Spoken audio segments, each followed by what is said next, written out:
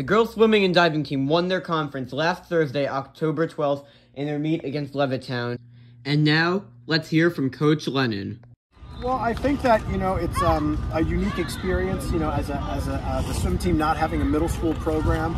We do take some 7th and 8th graders. And, our current group of seniors have been here for, some of them 5 and even 6 years.